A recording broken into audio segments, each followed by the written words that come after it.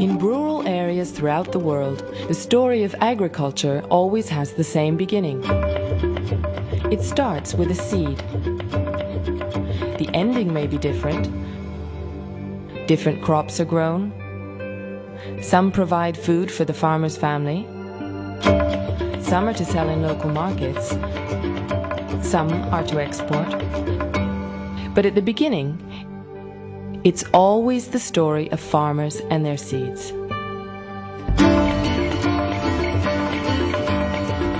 Over the millennia, farmers have taken seeds from the wild, adapted them to fit their needs, to fit their environments, and, of course, to provide them with food.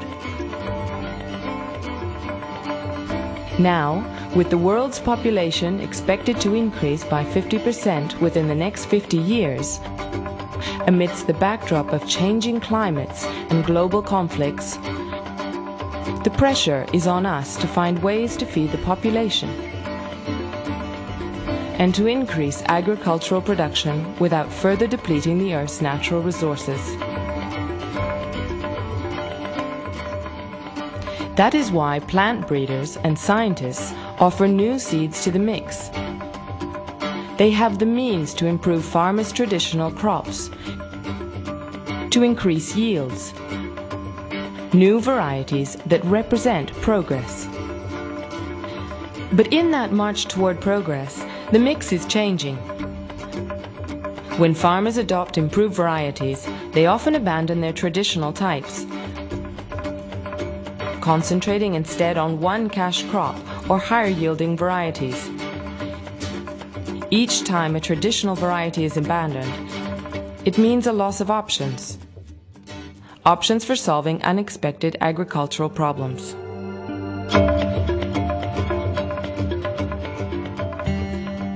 In 1949, farmers in China grew 10,000 varieties of wheat.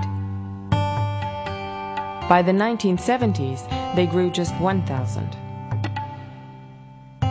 In the United States in the 1800s, farmers grew 7,000 varieties of apples. By the end of the 1900s, all but 300 were extinct. Mexicans have lost 80% of their corn varieties. India, more than 90% of its rice. These are not isolated issues.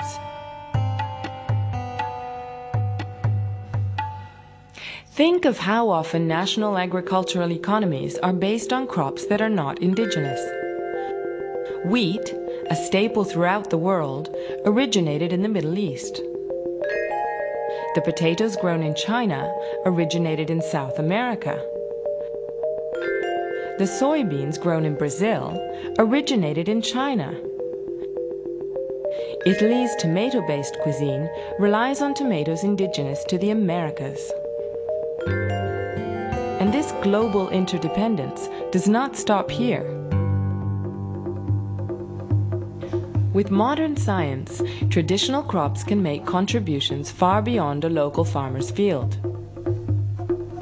Now it is possible to share varieties and create new ones that provide natural resistance to disease, or to pests, or to climate extremes all around the world.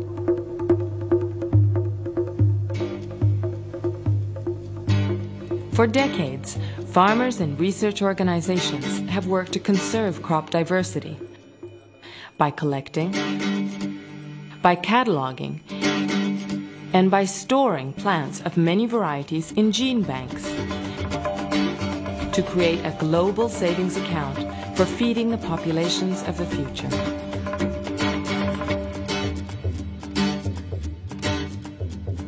In 1996, 150 nations committed to support the world's crop gene banks. New information compiled by the UN Food and Agricultural Organization clearly shows that a great percentage of these gene banks do not have the capacity to care for their seed collections over the long term.